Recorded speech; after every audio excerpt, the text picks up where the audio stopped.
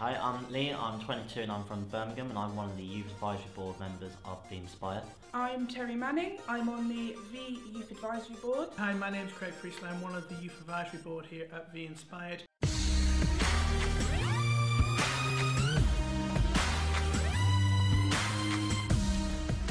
Hi, I'm Gary and I am the Youth Involvement Coordinator.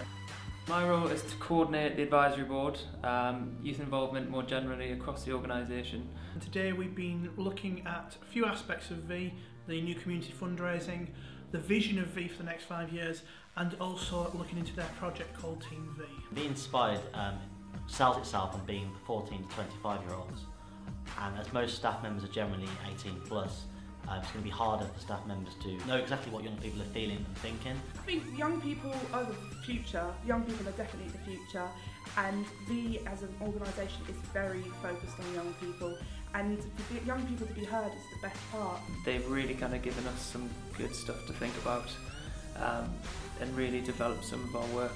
But also more generally, just having the young people around in the office alongside the staff members really creates a really great energy and buzz. I've gained so much experience, even in areas I already know stuff in, but actually hands-on doing it, helping empower other young people to do stuff that I've done in the past. It's just, you gain so much personal development skills. It's giving you the opportunity to actually put your own influence and force and make things happen. The Youth Advisory Board is the best part of V, I think. They get the voice of young people out there, they get the voice of young people heard, and without the input of young people, an organisation that focuses on young people isn't going to move forward. I hope that staff will be able to take on board the advisory board's ideas, their opinions, basically that the advisory board can shape the work that the staff are carrying out. The whole point of vInspired is to be integrated into the youth, and the best way to find that out is by actually taking the views of the young people who are living their lives at the moment.